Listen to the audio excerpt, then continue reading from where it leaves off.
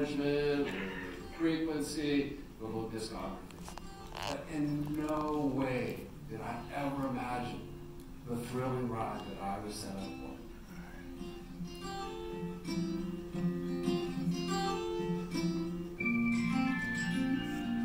That's me when I still had some dark hair.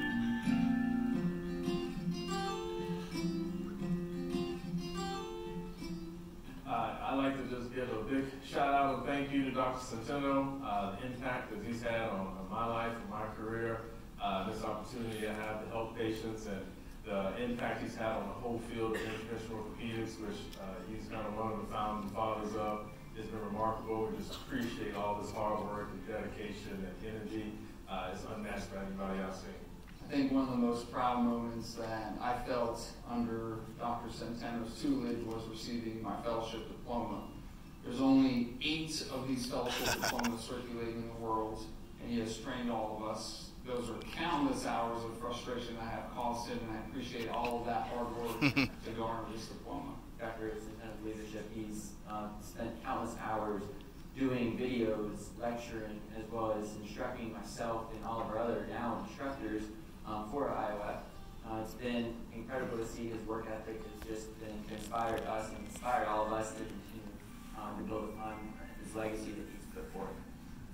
Hi, Chris. Just wanted to say thanks for everything that you've done.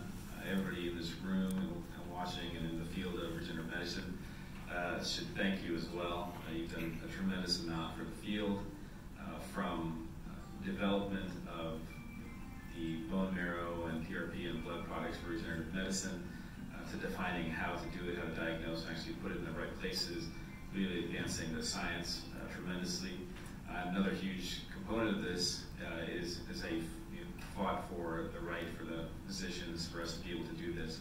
So including your battles with the FDA, I know that must have been not the most enjoyable period of time, but I think that allowed us to do a lot of things and helped define the current movement and make sure that patients are protected while doing this phenomenal medicine.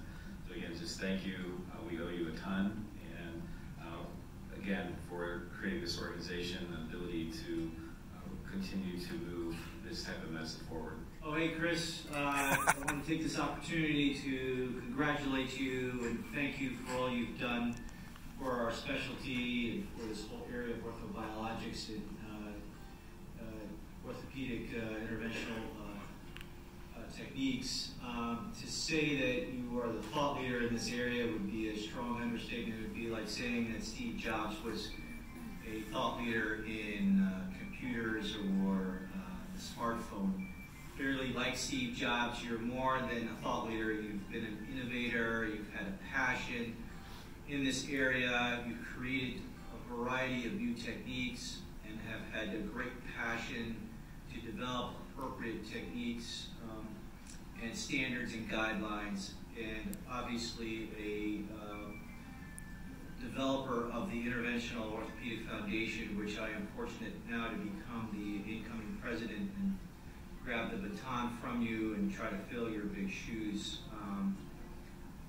I've known you for over 10 years, and in that time frame I've been amazed at all the things you've accomplished, all the things that you have been able to publish and log on and discuss, and in fact create an entire new paradigm in the treatment of orthopedic conditions and develop a brand new specialty area that we can all be part of, interventional orthopedics, and develop this great organization, IOF, which is built upon creating educational standards, guidelines, and ethics in this area that is greatly needed. So congratulations on all you have done. Thank you for getting us into a great spot, and we look forward to having you help us as we move forward.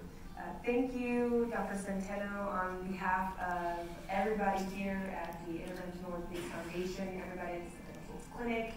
Thank you so much for all of the hard work, all of your contributions, the videos, the blogs. I've read all the blogs, I've seen all the videos, and I've come to every single one of the courses and taught some of the courses, thanks to you. So just a big thank you from everybody. We appreciate you and value you so much. So Chris, in his brilliance, identified the following. Number one, there was a problem. Many people don't even understand there's a problem in the status quo, in the current orthopedic model. He understood there was a problem. But more importantly, he understood the pieces of the puzzle and how to put it all together. So collectively, he's demonstrated the problem, how to put the pieces of the puzzle together, and how, respectfully, Netter taught us the different compartments, but how you absolutely have to treat it all as a whole for the best clinical results. And Chris Centeno has magnificently